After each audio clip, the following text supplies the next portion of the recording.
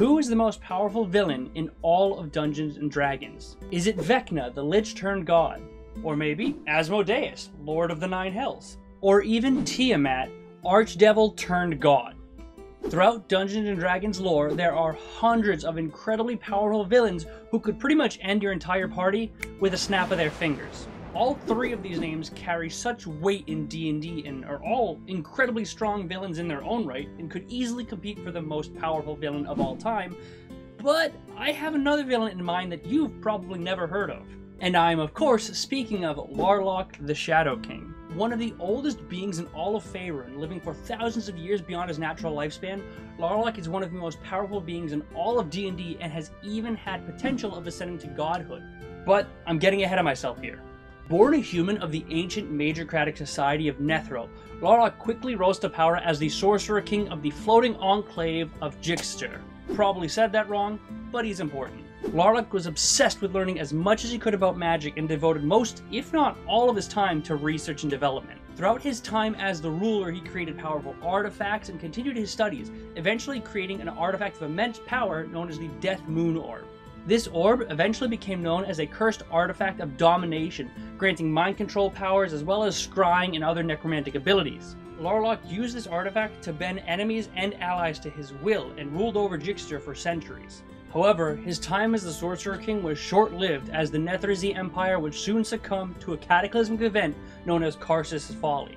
This was a side effect of an incredibly powerful 12th level spell that led the Goddess of Magic to effectively ban all spells higher than 9th level from being cast.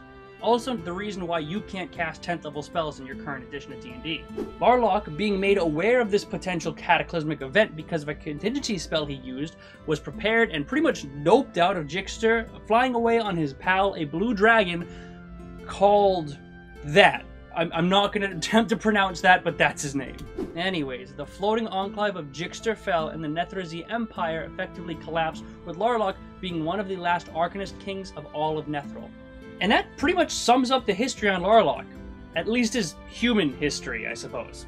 It's not clear when in the timeline this happened, but eventually Larloch realized the lifespan of a human is not ideal for learning literally everything about magic, and eventually turned to lichdom as a cure for his ailment.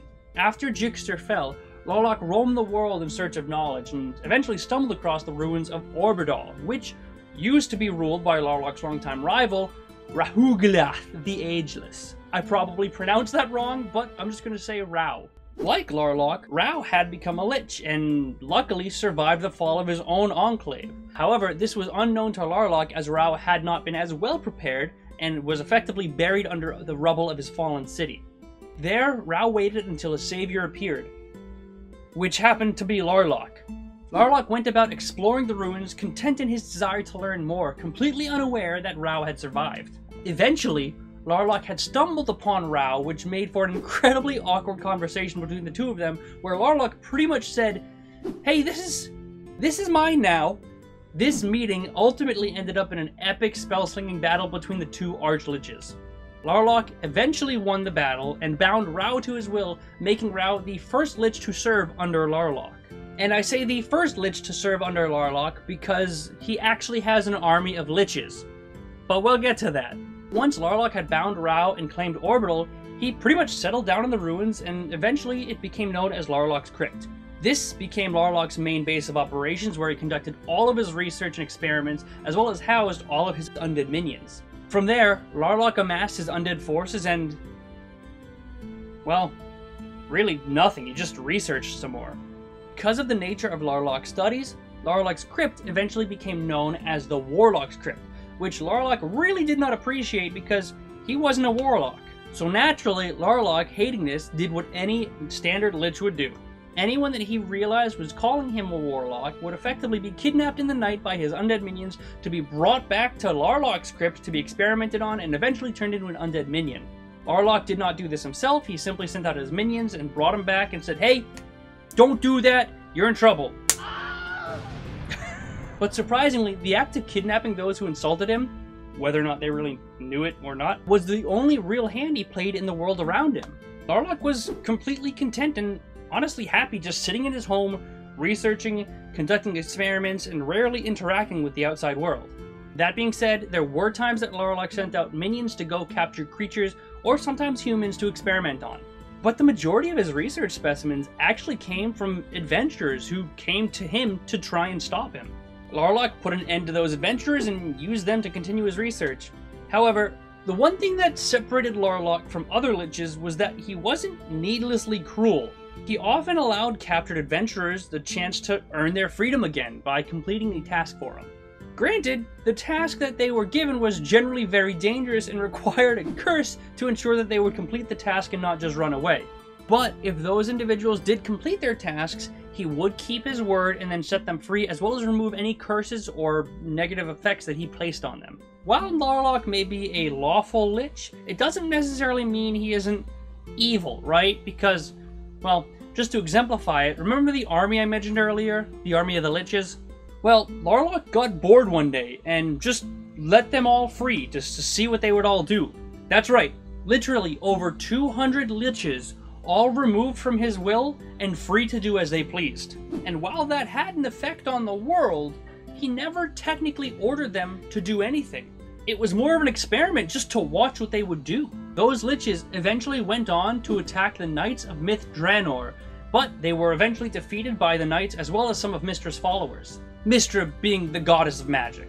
Now, needless to say, the Knights were pretty pissed off since all of the liches bore the mark of Larloch, but he eventually showed up and just apologized for the hassle. He kind of acted like it wasn't a big deal. He just straight up walked up to them, or teleported up to them and said, "Hey, I would never willingly battle those who do Mystra. This is just a misunderstanding. I freed them just to see what they would do." Larloch actually respected and had somewhat of a relationship with the goddess of magic herself. Remember when I said Larloch wanted to become a god? Well, that wasn't actually in spite of Mystra, but rather because there was pretty much just a vacancy in the spot. If you didn't know, Mystra, or just the goddess of magic, has died multiple times over, and they've gone through so many variations, it is hard to keep track. Larloch attempted to become a god because the current god of magic was either dead or MIA, and honestly, I'm not entirely sure which. Larloch actually really respected Mystra and never acted against her, and only really just desired for knowledge. So attempting to disrupt her would directly hinder his goal of learning everything he can about magic, so it's counterintuitive. The centuries Larloch had spent on researching magic would have been for nothing. Believe it or not, for an all-powerful Archlich, Larloch actually had a pretty level head. As far as their relationship is concerned, Larloch was effectively given a free pass for his research and the creation of spells and artifacts as long as he shared his findings with the goddess. Mystra literally forbade her clergy from interfering with him, effectively giving Larloch the one and only free pass among all spellcasters in all of D&D history. In fact, Larloch is even partially responsible for her revival through the use of some of his magic items or creations known as blue flame items. Now, if you've watched our live game Behold This Crit, you might be picking up on certain words or verbs or names here, but just know that those things are completely different from actual D&D lore, as I changed a lot of the information about them. The only thing identical between my lore and actual D&D lore is the blue flame item name and the fact that they're incredibly powerful magical artifacts. Okay, but back to the real D&D lore here. The blue flame items were said to hold not one, but 3 spirits of liches within each, as well as hold some of Mystra's own power within the items. And that's a single item, has power of Mystra and 3 liches. But alongside these blue flame items, Larloch also created other powerful artifacts, like the previously mentioned Death Moon Orb and a necromantic ring known as Larloch's Soul Stealer. Not to mention the plethora of other powerful magical items that Larloch had in his possession. But with lichdom, the one thing Larloch had more than anything was time. And over time, Larloch amassed an enormous wealth, estimated at roughly 3 million gold, to go with his collection of powerful magical artifacts. So at this point, if his arsenal of magical items, his relationships with the goddess of magic, or his literal army of liches weren't enough to convince you of Larloch's power yet, let's talk about his abilities. Larloch is just flat out immune to most forms of arcane magic, and what that means is he's effectively immune to any magic deriving from the weave, which, spoiler alert, is pretty much every spell in the game. Alongside, he has a bunch of contingencies that he has set on himself just in case he's ever truly threatened. He's so well versed in magic, he doesn't need components to cast spells, and is said to know every ancient Netherese spell and has the ability to cast epic magic. Epic magic, of course, is just a very, very distasteful name for incredibly powerful magics. For example, the spell Karsus's Avatar is an example of an epic Netherese spell. It is also a 12-level spell and the cause of the cataclysmic event Karsus's Folly, which eventually led to the death of Mistral, the goddess of magic at the time. Some other spells alongside Karsus's Avatar are things like Amovor's Soul Shatter, or Proctiv's Move Mountain, which literally picked a mountain up and flipped it upside down, or my personal favorite, Mavin's Create Volcano. Now, at this point, you might be a little confused and you might be saying, wait a minute, didn't Mystra ban all spells higher than 9th level? Well, yes, she did, but Mystra has also given Larloch a free pass to continue research and development of his incredibly powerful spells and artifacts, as I previously mentioned. So if that's the case, it wouldn't make sense for her to allow him to research and create these high-level spells and then ban him from being able to cast them, because obviously he can't conduct research that way. The fact that Larloch knows all of these incredibly powerful spells and is able to cast them puts him in a class above other villains in D&D. But I want to finish off with this. There are so many villains in D&D that no one is ever going to just agree about who is the most powerful. Vecna, Accerak, Larloch, all of those are incredibly powerful liches in their own right, and each of them had their own path to get to where they are currently.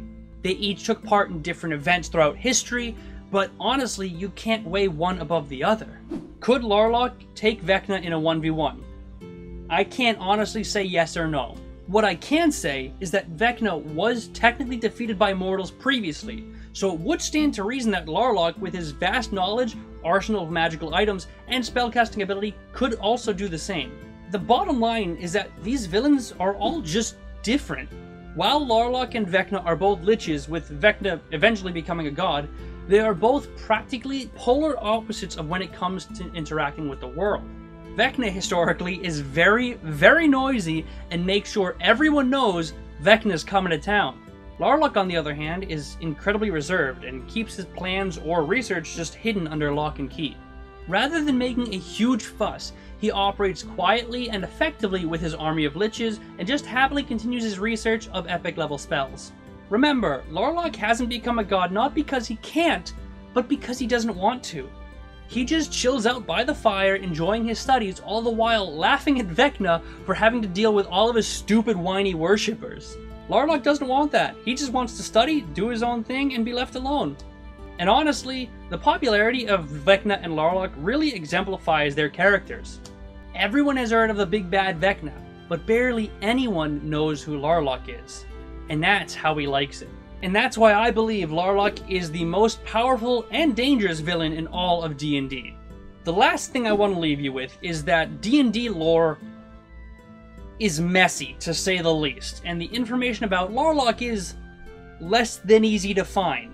So if you have questions or maybe think I'm wrong, let me know in the comments. I would really love to hear what you think about Larloch, or how he would stand up to other popular villains that you think of.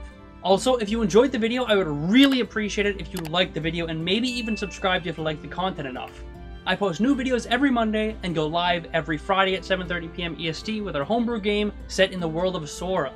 Thank you very much for watching, I hope you enjoyed, and I will see you on Friday.